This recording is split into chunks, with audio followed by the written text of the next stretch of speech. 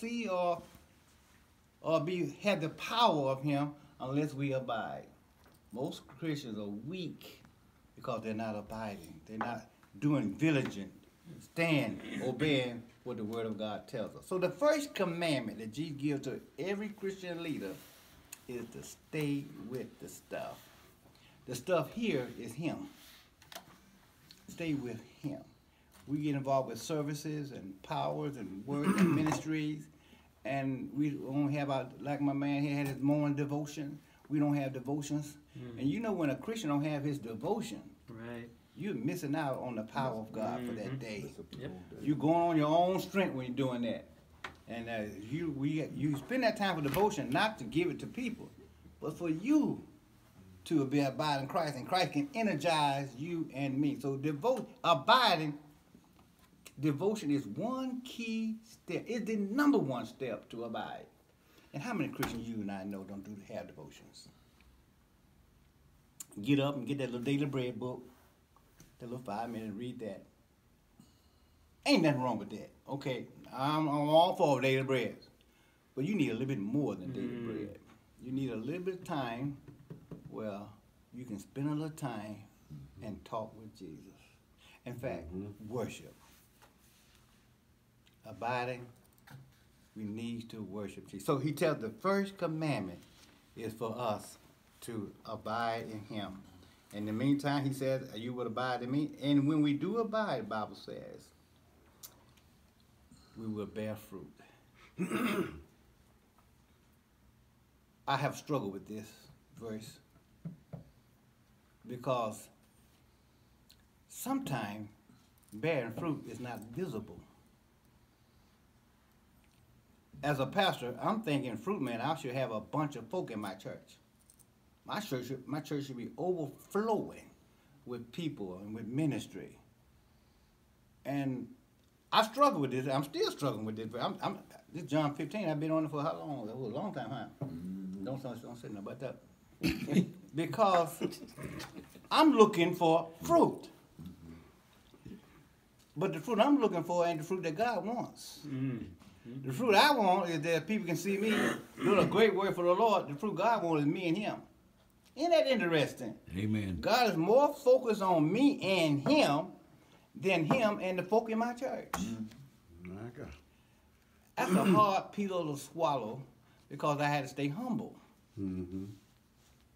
I want to be recognized as Dr. Ray Clark over at Baptist Bow. 1,400 people in this church. Amen. Amen. Biggest church in Decatur, Illinois. 14,000. Yeah.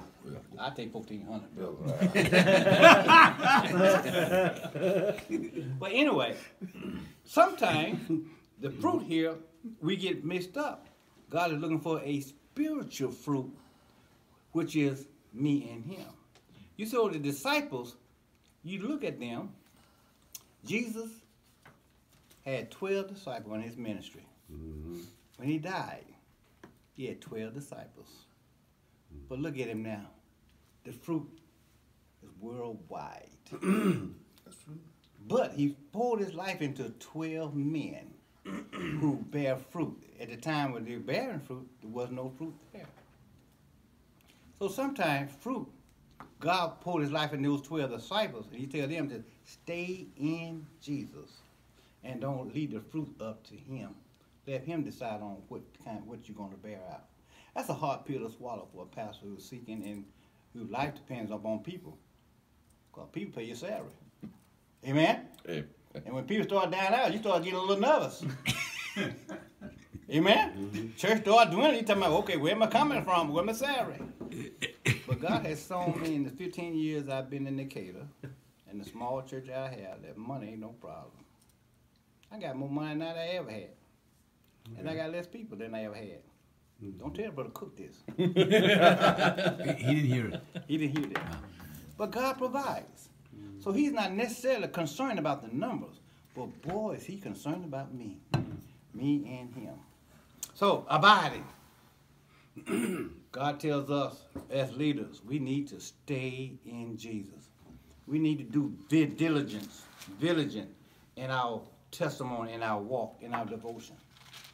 in order that he may bear the fruit that he wants us to bear. Commandment number 1. Commandment number 2 is in verse number 9.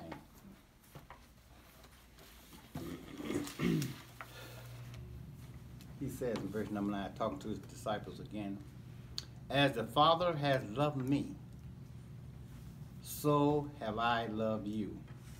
Continue in my love. Where is the command at, brothers? Continue in my love. What you say? Continue in my love. That's pretty good. It is a command there. Abide in Christ is the first commandment. The second commandment is to continue in the love of Christ. Not the person, but love for Christ. Oh, we got to be in love with Jesus. Mm-hmm. Now, what do that look like to be in love with Christ? Look at your wife. Mm-hmm. Are you in love with her? Mm-hmm. You sure? Yes. Are you positive? Yes, sir. You just saying it. Are you Oh, positive? No. Absolutely. Are you sure you love your wife? Absolutely. My who? Your wife. My wife? Yeah. Oh, I'm not married. I thought you were talking about Christ. You're not married, huh? No, I used to be, but... Okay. My point is this. All of us are in love, but do we show it? When I was married, my wife would always ask me, do you love me? I said, babe, it's been 44 years. You know I love you. I ain't been around messing with nobody. She said, but do you love me? And what she was asking me was, I'm not showing it. Mm-hmm. I'm not saying it enough. Yeah. I'm not doing enough around her just for her to see that I love her. I'm not thinking about her enough. I don't talk to her enough. I don't call her when I'm at the office all during the day. I call her from time to time and tell her, just to say, what you doing? You know. So Jesus tells us, continue, know what the key word was, to continue, which means to abide. Abide in the love. Don't let the love grow cold. Amen. We can love in our head, you know I love you, babe, and then going on out, don't even think about babe until we come back home at night. But to abide in Christ is all the time we're to focus on what can I do for Jesus today, right now. Why do I do it? Because I love him. So he tells us, he tells disciples to continue in his love. Now, how do you continue in the love of God? He tells us by staying put in the Word. Oh, I can't tell us enough to read the Bible. Read, read, read, read, read. We'll read a biography before we pick up a Bible.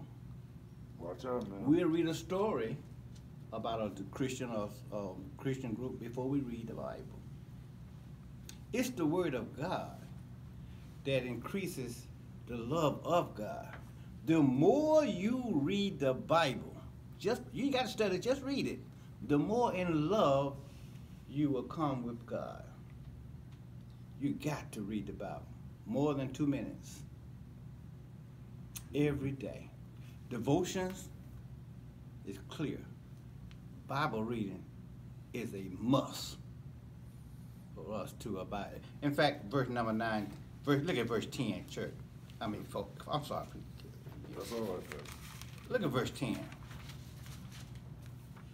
If you do what? Keep my commandments. You shall do what? Abide in my love. God's word and God's love are inseparably connected. Amen. You and I can't do the commandment if we don't know them. Preach it. You can't. You can't love God unless you don't know him. It's connected. So Jesus, 2 commandments are really connected into one. In that verse it said, love the God with all that heart and all that soul and all that mind with all that strength. Mm-hmm. And he said on that, it's based on all the commandments. Here it is. 2 commandments, Jesus. Love the Lord. Abide in him. Stay put in that great love. Enjoy the Lord Jesus Christ. We don't enjoy being Christians sometimes. Sometimes, like Decatur now, the Decatur farm down there, and they got all them little song groups. Temptation comes on, and you wish you was back in those days. Y'all don't know about temptation, y'all. Oh, yeah. Oh, Yeah, we do. yeah. But you don't never think about the days when you were saved. How you used to be on fire for Jesus. Do you? Do you ever think about that? You ever dream about those days when you was on fire for Jesus? And now they're all grown cold. It's just like a memory. Some have been saved too long, and the fire is gone. Most marriages are that way too. They've been married a long time, and the wife don't look the same. She got all the little bumps in the area she didn't have when you first married her. You got a few bumps in where you had when you weren't first married as well. Amen. But it means to keep the fire going. Jesus, the previous verse was to abide in him, and now in this verse it tells us to abide in his love. Stay in love with Jesus.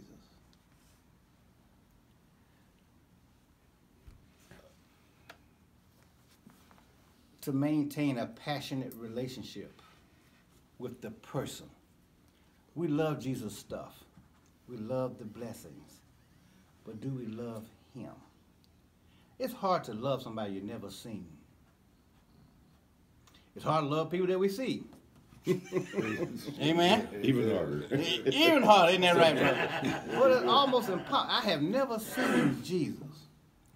And yet God tells me to love him more than I love my wife, who I saw and spent 44 years with before she passed. Mm-hmm.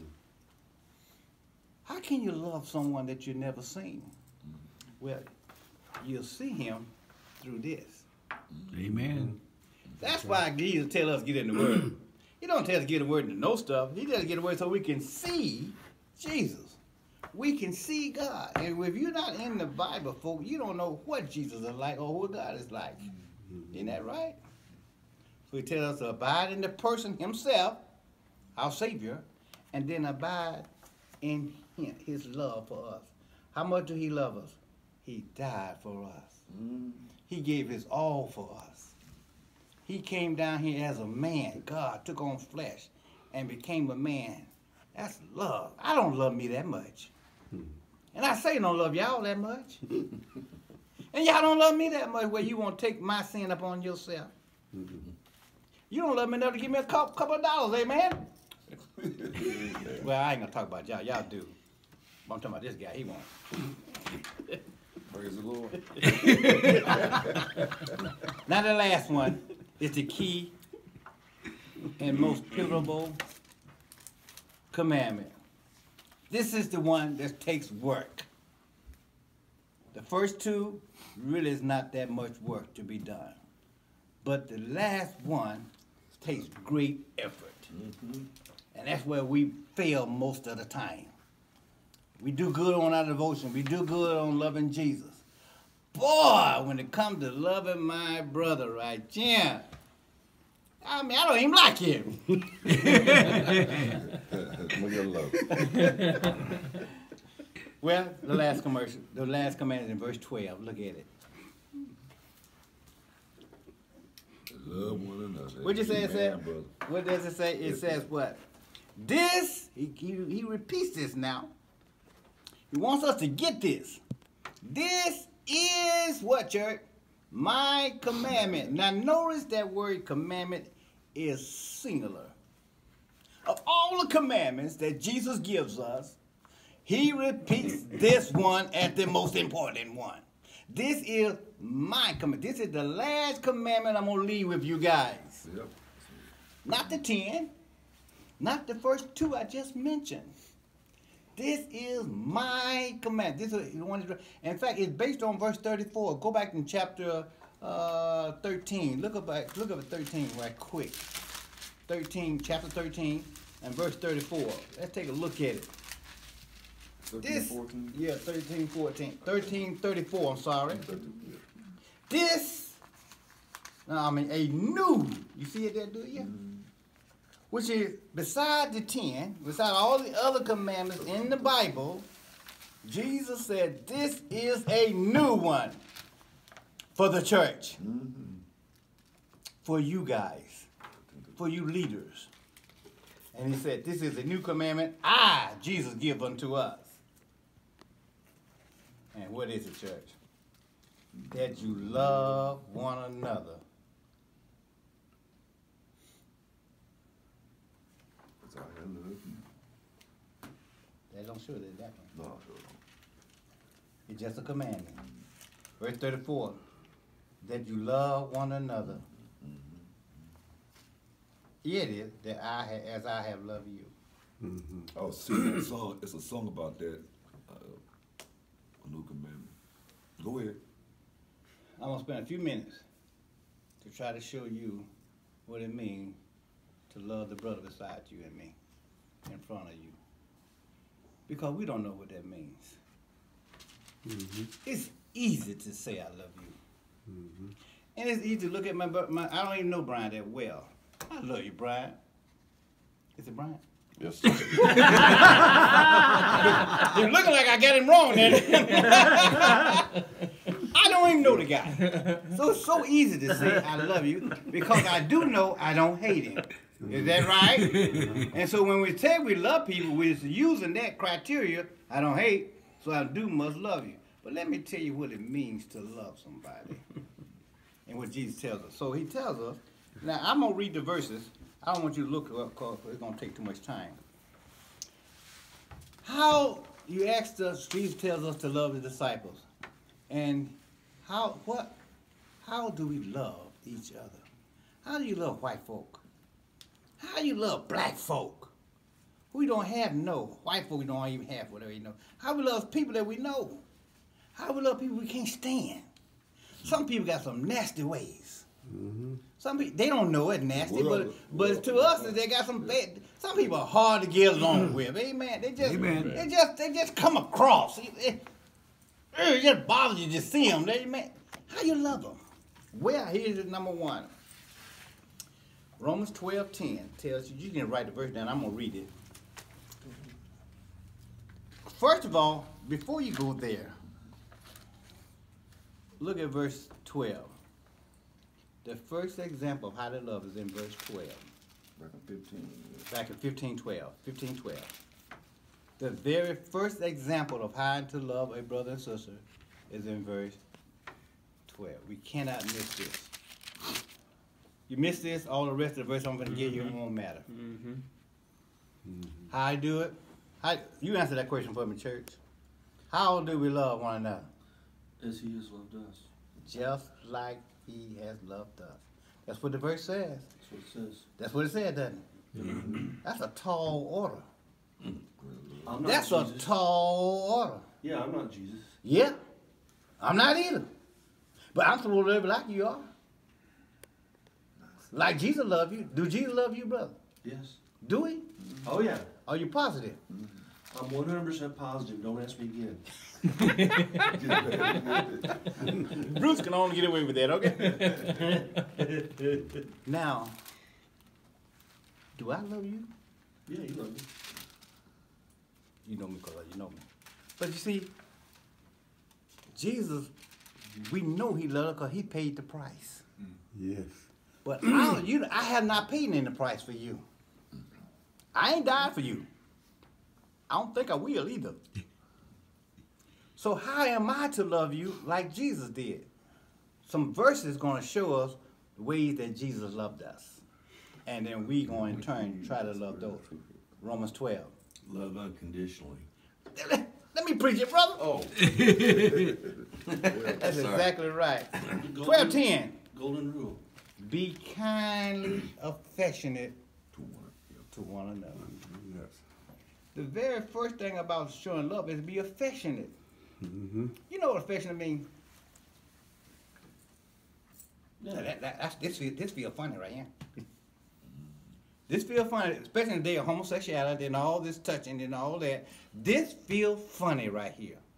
But you know, when you love someone, you're affectionate to them. You're not afraid to touch. Right? Now, the Bible says a kindly touch. Now, not that passionate stuff, okay? A kindly touch.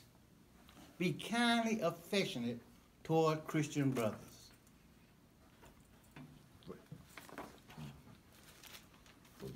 With brotherly love. I have brothers, black brothers and sisters. I'm to love Bryant just like I love them, even though he a different color. That's a tall order, isn't it? Isn't that a tall order? So, let me give you another verse. Oh, before you go there, the Bible tells you, prefer one another. Let Brian go first. Now that's a rough one right there, brother.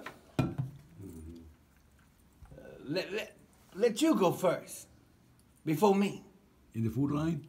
In the food line, in traffic, and all that. How many times you and I speed up, don't let them in? That's when you go out of town on vacation. But in this verse, the Bible talking about Christians. We need to be kindly affected one to another. We need to show it like we do a brother or sister at home, and we need to honor one another. Put them before ourselves. That's three things in one verse. The Bible tells us to love one another. Ephesians 5:2 gives us another one. Ephesians 5:2 just says, walk in this love. Don't just say it, brother. Show it. Show it. Walk means it's an everyday experience. I don't love a white guy one day, then hate him the next day. I don't love a black guy one day, hate him the next day. I'm to be consistent in that feeling, in that love, one to consistent and kindly affected. Consistent in putting him first before me. Consistent in that love. Walk, he tells us, Ephesians. Ephesians 5:2 says to walk in the love as Christ has loved us. Every day, I got to remember how Christ loved me, and I should show that love for somebody else every day. Amen. Let me give you another one. Amen. Quickly, 1 Thessalonians 3:12. 3:12 says, let me read it for you, then I'll come back. It says, and the Lord make you to increase and abound in love one toward another and toward all men, even as we do towards you. God tells us to increase the love. To let it overflow. Let it be seen. I love you. I need to love you more. Increasing that love. 1 Peter 1:22 tells us this. This is a tough one for me. Seeing that you have purified your souls and obeying the truth through the Spirit unto unfeigned love.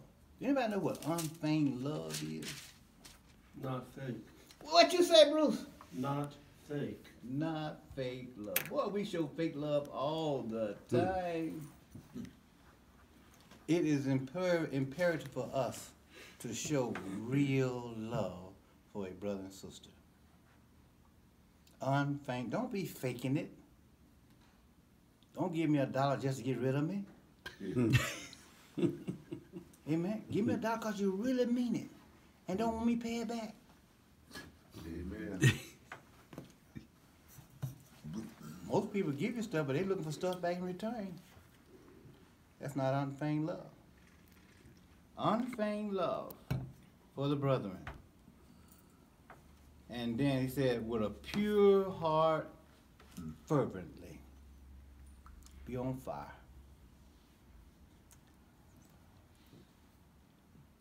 1 Peter 2 says, 1 Peter 1:20, I'm just repeating it again. Seeing that you have purified your souls in obeying the truth through the Spirit unto unfeigned love of the brother, see that you love one another with a pure heart fervently. Fervently means continually with fervence, with diligence, to show diligently, like to be meaningful, on purpose with it. 1 Peter 3:8. Be of one mind, having compassion one for another. Have compassion for a brother and sister. Be pitiful. You know what? People don't like the word pity. Don't be pitying me. Pity is a good thing. God wants to show mercy for folks. Be sorry for folks when people are going through things. as Christians, we need to love Christians. When Christians go through hard times, don't be talking about what sin they done did. It caused it happen.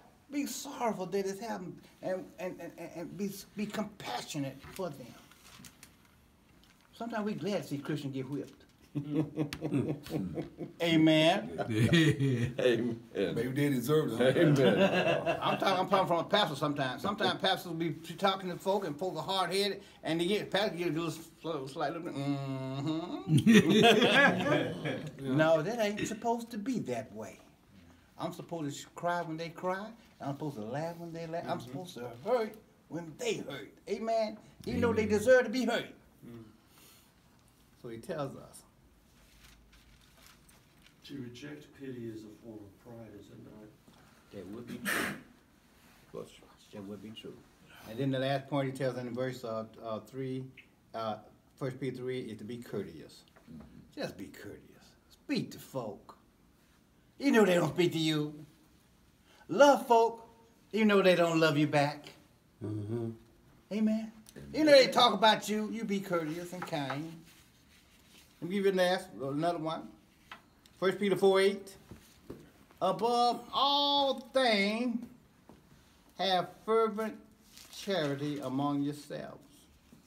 For charity or love covers what? A multitude of A faults. multitude of sins. The reason why we can't get over Christians is because we don't love them. If you really love me, I cannot sin too bad where you cannot overcome. Christians go to the grave hating because they can't get over past what somebody did to them. The Bible tells us to love. Love covers a multitude of sin. Now here's the one I want you to turn to. This is the last passage.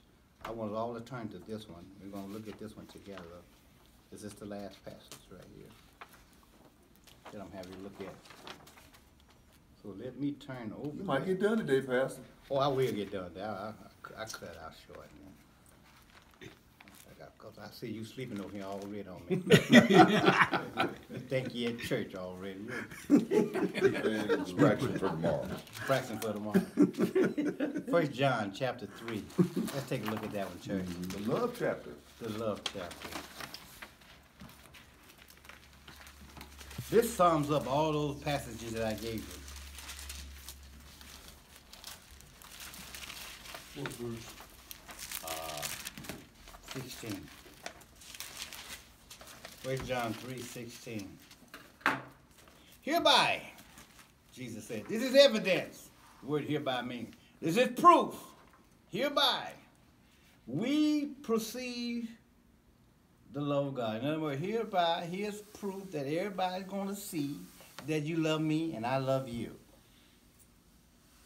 Hereby, with all the stuff he said in Scripture, hereby, perceive we the love of God. Here's how people know you love God. He says, because he laid down his life for us, we ought to, we ought to, Can't say it. I can't hardly say it, brother. We ought, I'm glad he didn't command us to, but he used the word ought. Metaphor. I'm glad that's there. We ought to want to lay down our lives for each other. Now that's real love. When you take a bullet for me, and I'll take a bullet for you, and I don't know you that well. Now that's the attitude we ought to have, because Jesus Christ gave his life for us. Is that right? So in verse 17 tells us, we ought to lay down our life for the brethren, for Christian as a whole, black and white, green or gray, no matter who they are, fat and skinny, whatever they are, rich or poor. But whosoever have this world's good and sees his brother have need, and he do what? No pity. Shut up his bowels of mercy. Shut up his bowels. Which means is, you look around here, you see old Pastor Clark ain't had no breakfast. The pizza is gone. Emotional blackmail. Go ahead. Stomach growling. We got bananas. You ought to reach in your pocket, pull out a 20. I'm sorry. No. My point was, when you see a person with need, many of us turn our back. He says, look at verse again. But whosoever love this, have this world good, I mean, you got the stuff to do it with, and you see your brother have need of the stuff that you got, and you refuse. That's where it shut it up, man. You refuse. God done told you to share. God gave it to you to share, and you refuse. That's what the word shut it up means. You refuse of your compassion, the bowels of compassion from him. How can you say you love God? Now, we have struggled with our stuff. We Christians, we love you by words. But when it comes to giving you some stuff, that I have extra now, not the stuff you need, but extra stuff. And I know you have need of it. And I refuse, shut up my mouth, turn my head, close my eyes, deny you in my mind. Bible says that's not showing love for the brother. Nor do I love God like I think I do. Look at the last passage. My little children, my saints, my brothers and sisters, my men around the table, my pastor, myself included, let us love in word. No, let me see. Not look. No, you see my that. Let us little love in children word. Did y'all have that in y'all Bible? Uh-oh. Y'all have let us love you in the word in the Bible? It said King no. James. It said love not. That's right, brother. Then it said not. Neither in tongue. We said we love you in word. I love you, brother. Neither in tongue. But the Bible says in verse 18, let us not love in word, neither with the tongue, but in deed and in truth. God tells us To show. show it. My word to us this morning, 3 commandments. Abide in Jesus. Abide in his word. Love the Christians. Love them. By this, all men will know that we are men of God. By loving one another. Of all the things to show that we're a Christian is when a Christian can love another Christian like Amen. nobody else does. And all those passages shows us how nobody else will love you but Jesus does. Amen. 3 commandments. Tough, ain't they? That's why when you worry about no 10, just got to worry about those 3. Abide in the person, abide in the love, and then share that love with the brothers and the sisters. Amen. That's my word for us today, folks. Amen. Let's practice it, huh? Yes, sir. Praise God. Thank you for the opportunity. Good word, to do it. brother. Amen. We had a glimpse of that years ago, when the Promise Keepers, when they was growing, Yeah. they was, and you would see them on TV Yeah. with their sons and